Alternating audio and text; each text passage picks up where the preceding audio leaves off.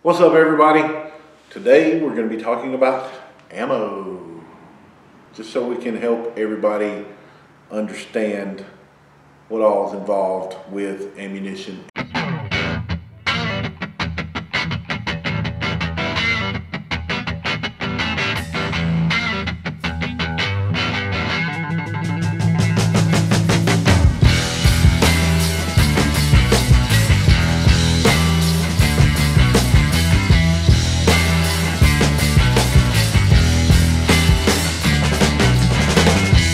Welcome back, everybody.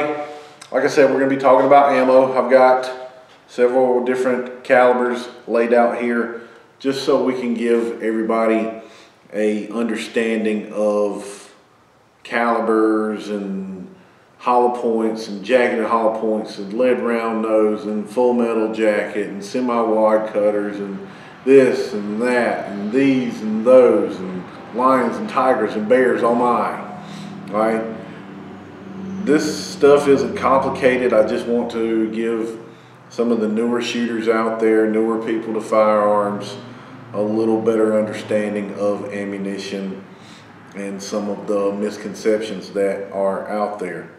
As you can see, again, I've got several different calibers. We've got some rifle calibers here. A lot of these are pistol calibers, and then we have some actual bullets to kind of discuss that. So when it comes time to pick out really caliber, when you're looking at caliber, you're going to have a lot of people that are going to tell you, oh, 45 is the best caliber to have, and 40 caliber is the best caliber to have. Okay, now the FBI had a big ballistic study done years ago, and I think what they determined is 9mm was the better caliber to have. You're more than welcome to go and look that up, read it. It's a very interesting article. I don't know if I've still got it saved. If I do, I'll put the link down in the description, but they did a very good job of going through using the ballistics gel and everything, and 9mm was what they found. Outside of that, it's personal preference. Okay, you've got everything from a 22, so you've got your little 22 all the way up to your 45, which is probably pistol wise about the largest caliber you're probably going to carry in a pistol. Revolvers, you can get a little bit bigger, 357, 454 Casull. So there's plenty of options out there. Again, I'm not going to get into revolvers, pistols, that stuff. Just kind of tell you as far as size and things like that, depending on what type of firearm you're looking at getting. Me, I like semi-automatics. I do have some revolvers. I know how to use them. Still something to understand how to use, but you get what you want as far as pistol or revolver. Just want you to understand about ammunition.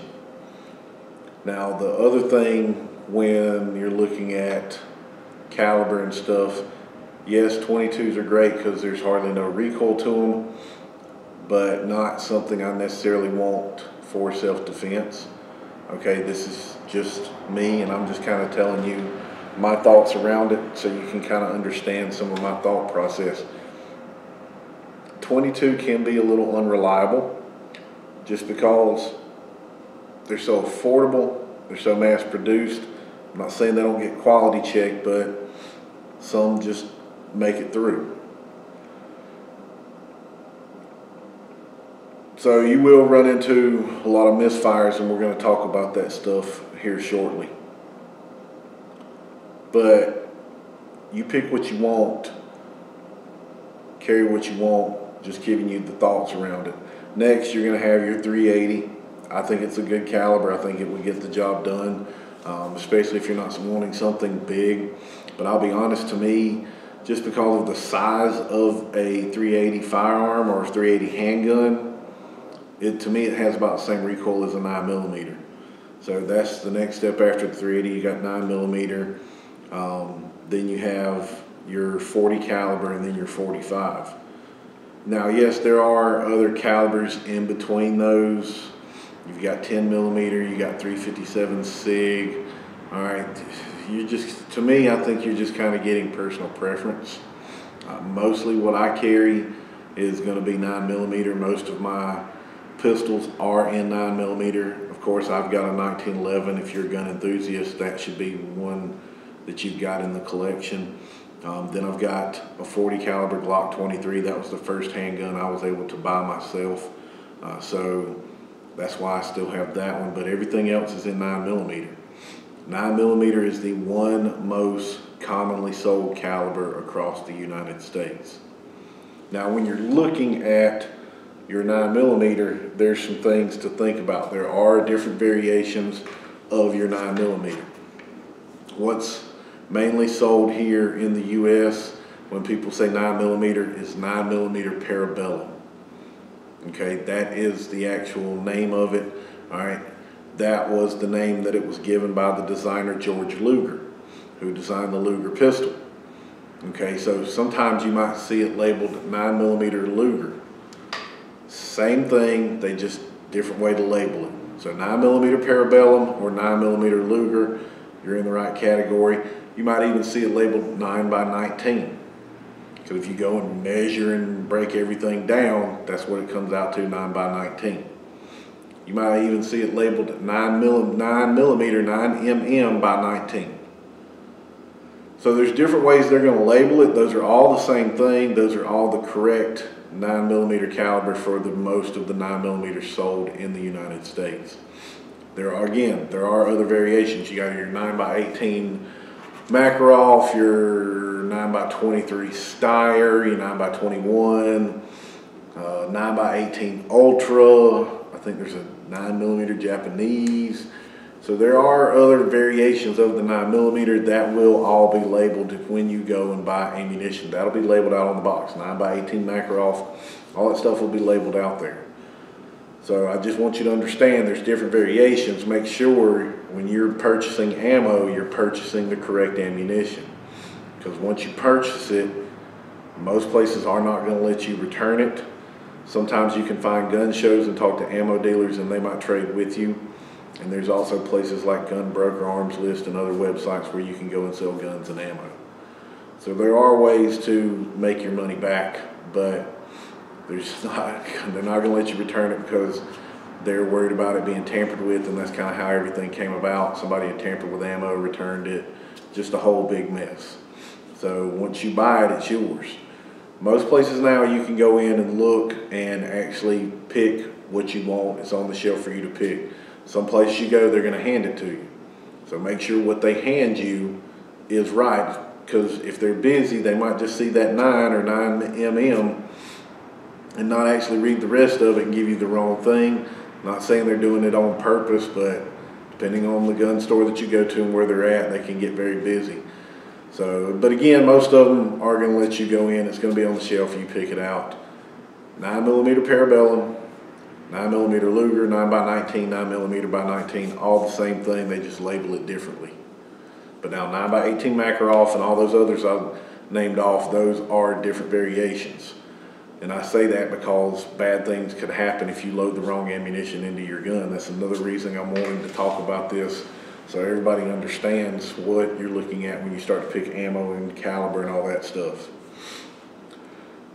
So now, moving on from there, you've got your different options as far as full metal jacket, lead round nose, or real quick, let me back up. I forgot to mention, with revolvers, there are 2 calibers with revolvers that are interchangeable.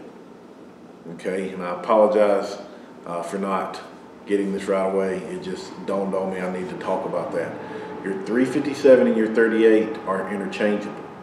But the thing is, I can only go backwards, I cannot go forwards. So what I mean is I can't take a 38 special and put a 357 in it. I can take a 357 and put a 38 special in it. I can't take a 38 plus P and put a 38 plus P plus in it. I can, the other way around, I can take a 38 plus P plus and put a 38 plus P in it, or a 38 special in it.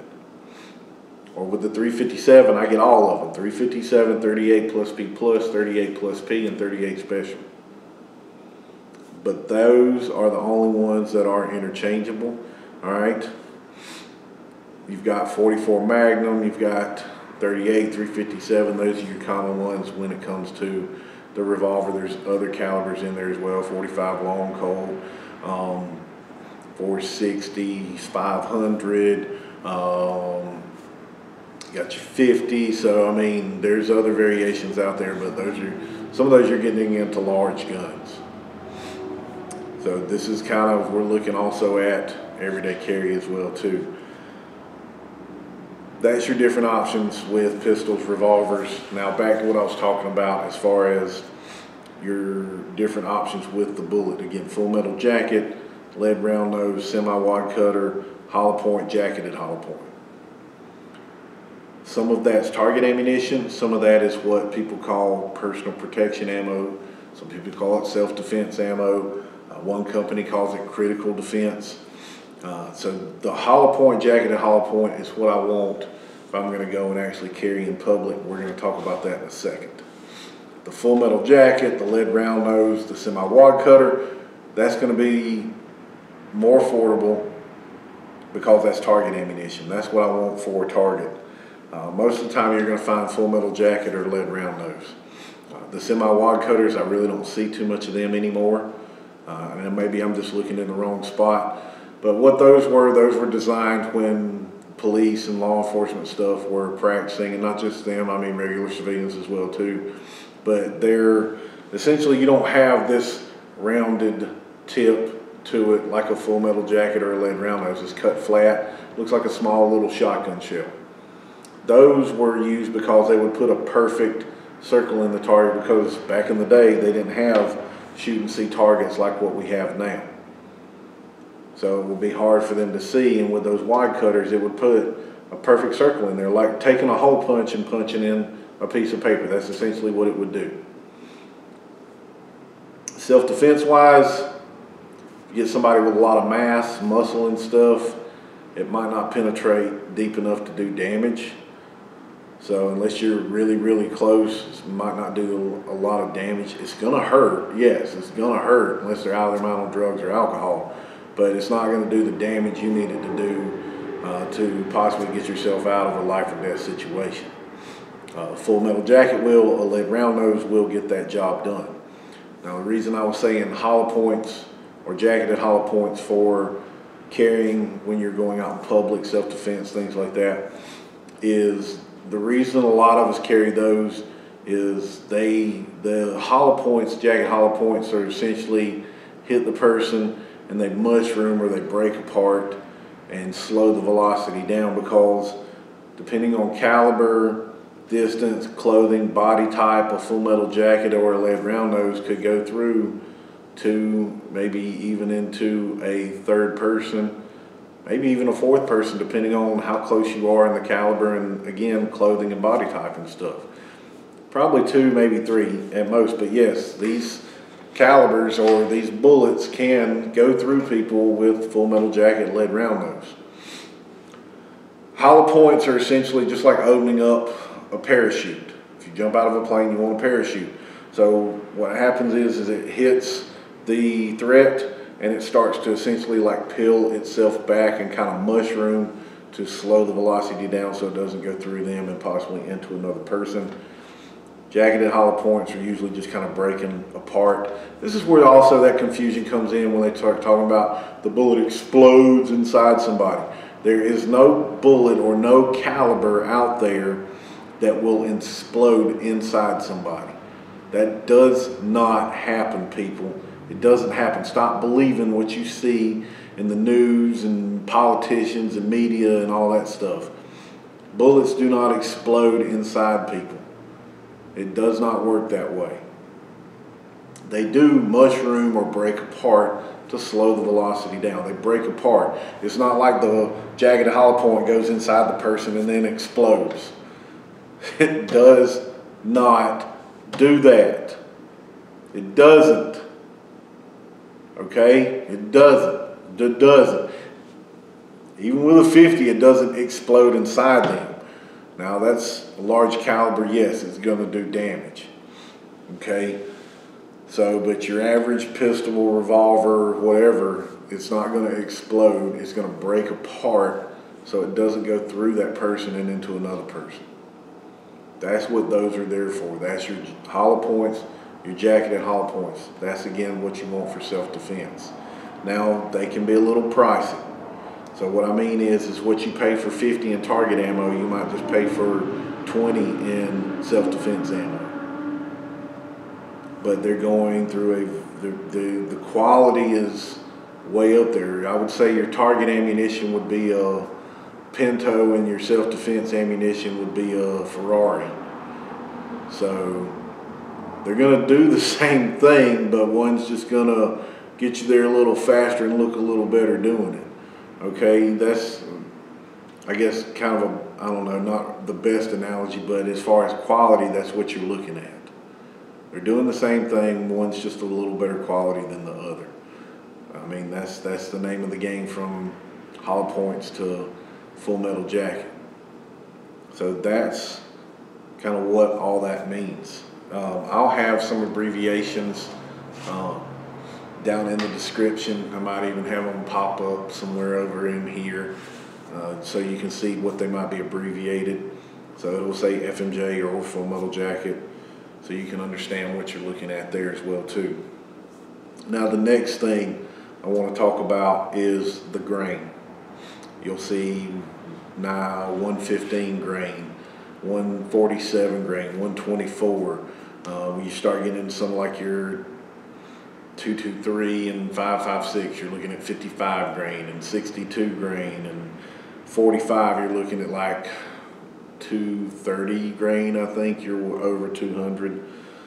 So what that means is that's the weight of the bullet. So this right here, the little bullet, that is what the grain means. It's talking about the bullet, what's going to get shot out of the gun. That's the weight of the bullet.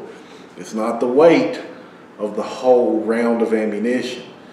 So bullet, round of ammunition, bullet, round of ammunition. Now look, I ain't gonna sit here and beat you up. If you walked up and said, hey man, I need some bullets, I'm gonna know what the heck you're talking about. But we wanna get technical, because some people can get a little technical in this industry. A round of ammunition is the bullet, the casing, the primer, and the powder. The bullet is its own thing that gets shot out of the gun. So grain is the weight of the bullet. So what that means is a heavier grain bullet is going to hit harder. But now over distance, depending on where you're having to shoot from, a heavier grain bullet is going to drop faster than a light grain bullet. But that's what your grain is. It's the weight of the bullet. It has no dictation on the recoil of your gun. The caliber is what dictates the recoil of your gun. The weight of the bullet has no dictation to how your gun recoils. So don't get caught up in that. I don't really care, 115, 124, 147, whatever. So when it comes to target ammunition, I'm going with whatever is the most affordable. Sometimes it might be steel case, sometimes it might be brass. So what I mean, I'm talking about the actual casing. It's a steel case. Okay, those are usually a little bit cheaper than what your brass casing is. So something else to consider. And I'll tell you, when it comes to guns, some guns just don't like certain ammunition. Can't explain it, but you'll run into it. Some guns just don't like certain ammunition. It's just the name of the game. All right? So if you've never used the ammo before, I would maybe buy 50 rounds, see how it runs, before you go and buy 500 rounds and then find out it ain't gonna work. Or you're having malfunctions every 5th, 6th round. So things like that happen. Don't think it's the gun or anything like that. It's just the name of the game. Okay? But that's your grain. You got your bullets. You got your rounds of ammunition. All right, now what I'd like to talk about real quick is malfunctions that can happen with ammunition. I'm not talking about the gun, I'm talking about the ammunition. All right, your misfire. What your misfire is you're shooting, you're getting bang, bang, bang, and then all of a sudden you just get click. So what happened is the firing pin struck the primer, but for whatever reason the primer did not ignite the powder. Now when you have this happen, don't just sit the gun down. Don't go looking down in the barrel like you've probably seen people do in other videos, because the reason I say that is that's where you run into your hang fire. Your hang fire is a malfunction resulting from the misfire. So it can be damaged. So I know it might be hard to see.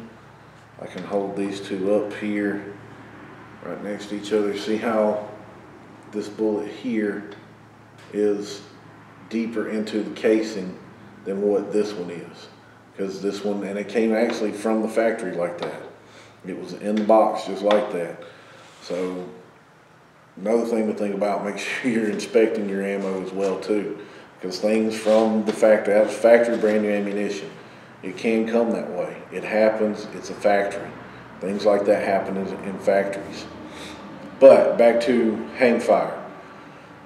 Hang fire is bang, bang, bang, bang, bang, bang. Misfire, hang fire. So bang, bang, bang, bang, click, bang. And you can go and look up any one of these that I talk about, the misfire, the hang fire, and then also now you have a squib load, squib, S-Q-U-I-B, squib load. That could be something where it got underpowdered, or yet again, damage. So damage by the bullet is recessed down into the casing, or maybe there's a crack or something in the bullet casing, or there's a gap somewhere between the casing and the bullet where it can't get all of its power behind it. Again, if it's under powder, it's not getting all the power behind it. So what I mean is, it's not getting all the power behind it to get that bullet out of the gun. So with a squib load, you could run across a bullet lodged in your barrel. Now, with handguns, when I've seen them, it's rare that they're lodged in the barrel, but it's better to be safe than sorry. Okay, so if you've never experienced some of these, especially if you're new to shooting, go through YouTube here, type in misfire, type in hang fire, type in squib load. Somebody's probably caught it on video. Now, from that time from misfire to hang fire, you're looking at about 3 to 5 seconds on average. That was what I found digging into it when I found where people posted the time it took from the misfire to the hang fire. Now, some of those happen faster, half a second to 3 seconds. Some of them happen longer, 5 seconds to 5 minutes. Okay, that's on average 3 to 5 seconds. So keep control over it. I'm not saying keep it pointed downrange in your shooting position. If you want to drop it back here, kind of like what we call a low ready, just main thing, keep control, keep it pointed downrange, count to 5. If it hasn't gone off, drop the mag, open the cylinder, whatever the firearm might be, clear everything out of it. All right, don't go sit that round back in with other ammunition. It could still go off. It's very rare that that happens, but that could still happen. The main thing is keep control, don't just sit it down after it happens. Now again, if you get out shooting and you've never experienced some of this, here's what I'm going to tell you. If you're shooting and for a split second,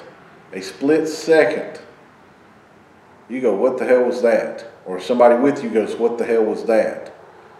Even if it was probably maybe the shooter next to you, it's better to be safe than sorry. Clear the gun, break the gun down, check the ammo, check the gun.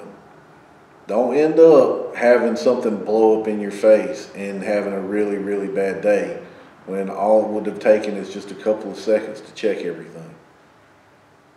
So those are the malfunctions that you can have with ammunition. That's just some stuff I wanted to kind of talk about to help everybody understand about ammunition and calibers and things to look at and consider when you're picking this stuff out, because I get a lot of questions around this.